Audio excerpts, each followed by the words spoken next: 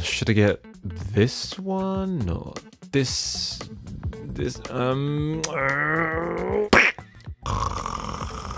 Searching for a Pandora box is confusing. Very, very confusing. So, at Team Pandora, we have decided to make a top 10 Pandora box list. If the units can be jailbroke, they will be. This is the definitive list. Join us. Number 10, the Pandora X games. On this box, games are split between FBA, MAME, and PlayStation 1. Supporting CGA, 15 kHz on the jammer, and also having HDMI and VGA connections, everyone should be accounted for. The key feature of this board is its extremely snappy menu. It's all in alphabetical order. Games on the whole perform rather well, for example Tekken on PlayStation, but there are still a few slow titles, like Outrun on MAME. Now for the cons. No save states, no PlayStation 1 memory card, or correct controls. At only $37, the price is rather attractive compared to the more expensive alternatives. At number 9, the Pandora Box DX. This games list is split between FBA, MAME, PlayStation 1, SNES, NES, Mega Drive. You can also add your own, without video snaps or pretty title. This supports CGA 15 kHz on the jammer, with both HDMI and VGA, up to 720p, with also 4:3 aspect ratio. The menu has a nice search and category system, so you can find all the 3 to 4 player games rather quickly. Games on the DX run rather well. One thing to mention is that the DX and the CX are the only boards that support MAME samples out the box. Save states are a thing, and even saving loading for the PlayStation 1. Cons. Screen tearing. Even though the games run at a decent speed, the output is jerky. Menu automatically goes through each game with a loud, irritating noise. And the look is a bit Marmite. At $65, I can only recommend this if you need that jammer video output. Speedball 2 on a cabinet? Awesome! Pandora's Box 6. This is the yin for the yang. DX's dark twin. A sleek, quick menu with indexing mode. It only supports FBA, MAME, and PS1.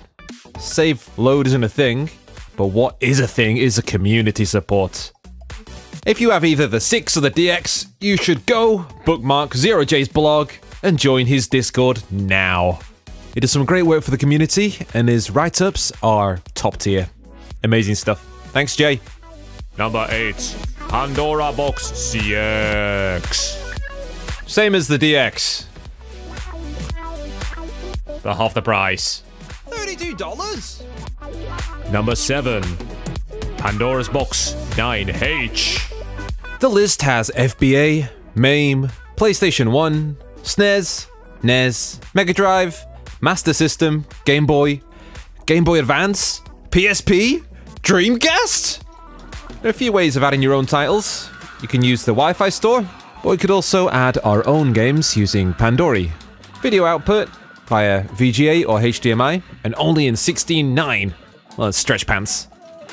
In the main menu, we can search and switch between the system types. Most stock games run pretty well. And we can also add FBA configs to boost the CPU core. Speedy. Cons. The menu has a little slowdown. No support for save state on N64. Also, any saves for the PS1. Oh, one more thing. PlayStation, PSP, the controls are a bit messed up. But I mean, $37? That's a bargain! So I recommend this if you have a 4:3 display, or you've got one of them little HDMI changer boxes to change the aspect ratio. You could just really like widescreen. 10 videos a day. Sometimes get to see gameplay and lose another life. but that's fine.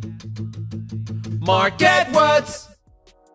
One more to mention is the Pandora Saga 14. A little faster than the 9H, but you can't get any video output from the Jammer Edge, so you need to use the VGA or HDMI. 6. 3D Pandora Saga TV Game Box. Games list has FBA, MAME, PlayStation 1, SNES, NES, Mega Drive, pretty much same as the 9H. But from stock, it has multiple PSP and Dreamcast games. Yay! You can also add games via the Wi-Fi store, USB stick, or Pandora. Video output, HDMI. We can use the jailbreak to add 4.3 aspect ratio. This board shares a lot with the 9H, but as this board uses a faster chipset, the 812, it's a little snappier. Stock games run well, save states available, and FBA configurations we can switch to boost the CPU core. Post jailbreak, Dreamcast memories work too, and we can use Android, RetroArch. This ultimately gives us access to a PlayStation 1 emulator with saves, Amiga, FB Neo, and a wealth of possibilities. Cons? Controller support sucks. If you want to use the stock menu with all the emulators working, then you need to use the fake PS3 pads that come with the box. You can use a zero latency encoder, but it won't work for PSP, N64, or PlayStation 1. Because we don't have any pins on the board, we need to use a USB stick to load up Android or RetroArch. This box would be amazing if it had them pins. 5. Pandora Treasure 2. Often overlooked, this board has the new generation of software on the 912 boards. Games list includes FBA, MAME, PlayStation 1, PSP, and updated versions of the N64, Dreamcast, and Nomi emulators. You can add your own games using microSD or a USB stick. Video output is HDMI or VGA in 1080p. Menu has a search, and you can filter per game genre. There's also 3 different scanline effects. You can enable, disable HD smoothing. Oh, and get this, configure controls for each system. This is the first machine on the list that has correct PlayStation 1 or PSP controls in the stock menu. FBA MAME games run very well with very little controller latency, so it's great for shooters. On certain emulators, you can even use the back options button to bring up arcade dip switches. As this is a 912 system, providing our board has a root switch, we can actually load up EmuELEC, so 4:3 aspect, more systems and settings are available. We even got light gun and steering wheel working. Amazing! So the cons. There is some form of frame skip on the PSP, and N64 and Dreamcast games chug. The GPU is not as quick as the 812 systems. No aspect ratio switch on the stock menu could be a deal breaker, and we also need to use the harness on board to get back to the main menu. Not the best if you only want to use it as a TV box. Naomi support from the stock menu is a first, and something we hope to see much more of in the future, in a faster board. If you want a machine with low latency for shooters, this may be the board for you. 4. Pandora's Key 7.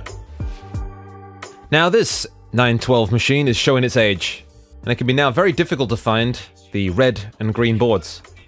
It shares many things with the Treasure 2, games list included, with older Naomi and N64 emulators. Video output is HDMI or VGA in 1080p. The menu can look quite nice, but with no search function or logical game order, it can be a mess to find a game you want to play. Games run well, with extremely low controller latency. At stock, every game on the system runs widescreen with a smoothing filter. You cannot change this on the menu, but using Pandora, we can turn off the smoothing filter for most games and apply aspect ratio 4:3 to everything. From the stock menu, we've got some of the nicest looking pixels and some of the smoothest moving games. Playing Neo Geo on this is beautiful. Like the Treasure 2, we can install EmuELEC, have more emulators. We can also play a bit with light guns and steering wheels. Yeah. Cons. PSP, N64, Dreamcast games run kinda slow. Seems the 812 boards are a bit quicker. Could be a few adult games in here, so you might want to hide these from your kids. If you search for Key 7 on Ali, you'll find many blackboard Key 7s, which if you check the little numbers, they'll say 812, which are not this board. The number you're looking for is 912, and usually they're red or green. If you try and find these, they may be a bit pricey now, and very rare. Especially new. Diamond in the rough. 3. Pandora Games 3D Plus. The Plus comes with the system on the board, and with games separately installed onto the microSD. Much like the Saga TV box, it has the 812, the fastest running Pandora Box chip of 2020, and a fairly robust menu. On the games list we have the same systems as the TV box. More games can be added by Wi-Fi store, USB stick, or we could add to the menu with Pandora. Video, HDMI, VGA at 720p. You want aspect ratio 4:3 switch? Jailbreak can do that. Compared to the original PG3D, we have more configurations for the controllers. We have more controller compatibility, and one more MAME emulator. But it seems overall a tad slower.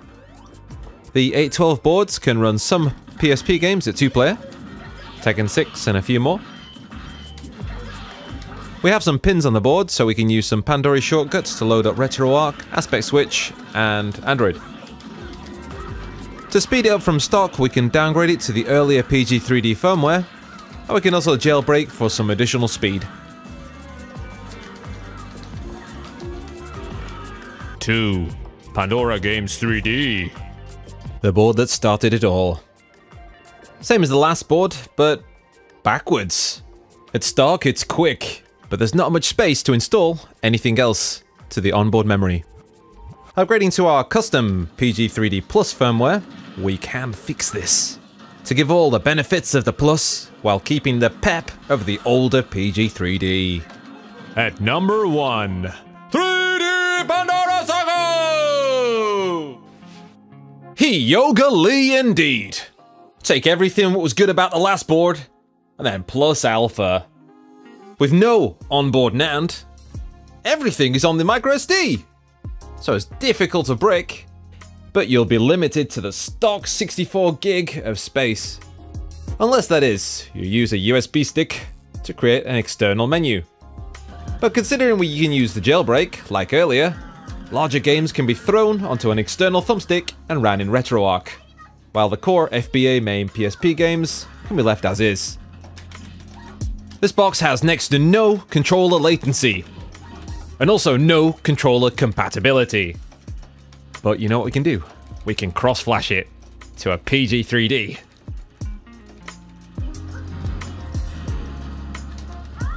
If you're after the fastest Pandora board available, this Saga is the one to get. Matt, Potato King, you win. So I hope you guys enjoyed that top 10. Please like and subscribe and comment your thoughts down below. If you want to buy one of these, referral links are down below. That helps the channel a load. Catch you on the flippity flip.